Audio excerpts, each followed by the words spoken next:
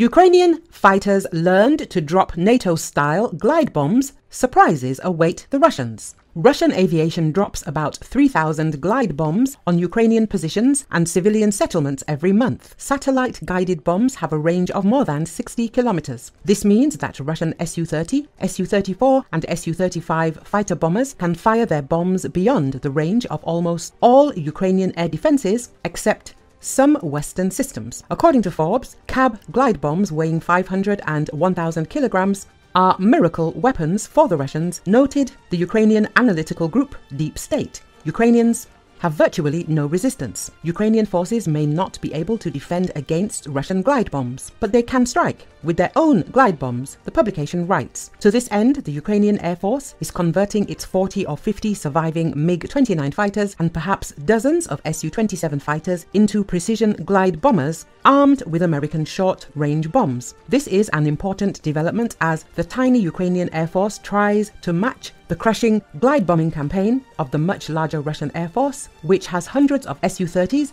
Su-34s and Su-35s, with 4 or even 6 cabs on each mission. This is fantastic news, wrote Finnish analyst Joni Askola. The bad news is that Ukraine probably cannot acquire enough small diameter bombs or other munitions to continue the missions of its MiGs and Sukhoi. No one outside the Pentagon and the Ukrainian Air Force knew that the Ukrainians had 130-kilogram small diameter bombs that operate at a range of 110 kilometers under satellite guidance on retractable wings until photos showing MiGs surfaced online late last month, 29 with 6 miniature bombs under the wings. Ukrainian MiGs were already capable of carrying glide munitions. Last year, American, French and Ukrainian technicians worked together to arm Ukrainian MiG-29s and Su-27s with the American Joint Direct Attack Munition Extended Range glide bomb and the French-made Armament Air Sol Modulaire glide bomb. JDAM-ER and AASM weigh about 225 kilograms. Small diameter bombs have the advantage of being smaller and also boasting a longer range than the JDAM-ER and AASM, both of which reach approximately 65 kilometers under the best conditions. A single MiG or Su armed with a small diameter bombs could hit 6 targets in one sortie and do so from a great distance, thereby reducing the risk from Russian air defense. Equally important, small diameter bombs cost only $40,000 per bomb.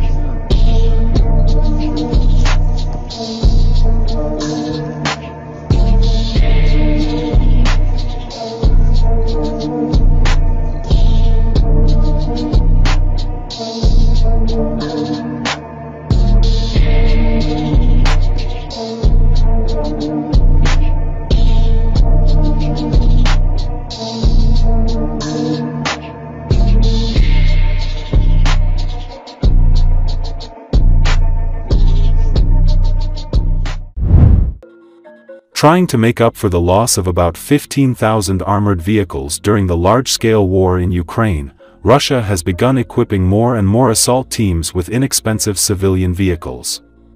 At first these were Chinese-made all-terrain vehicles, that is, golf carts. Then, motorcycles from China and Belarus, the publication writes. Naturally, in their original configurations, these light vehicles are extremely vulnerable to Ukrainian artillery, missiles and drones. When Russian motorized assault groups first deployed in the spring of this year, they were kicked in the teeth, said the Ukrainian 79th Air Assault Brigade, the material says. Therefore, the Russians strengthened the armor of motorcycles. Observers have compared these motorcycles to those featured in the Mad Max series of post-apocalyptic films.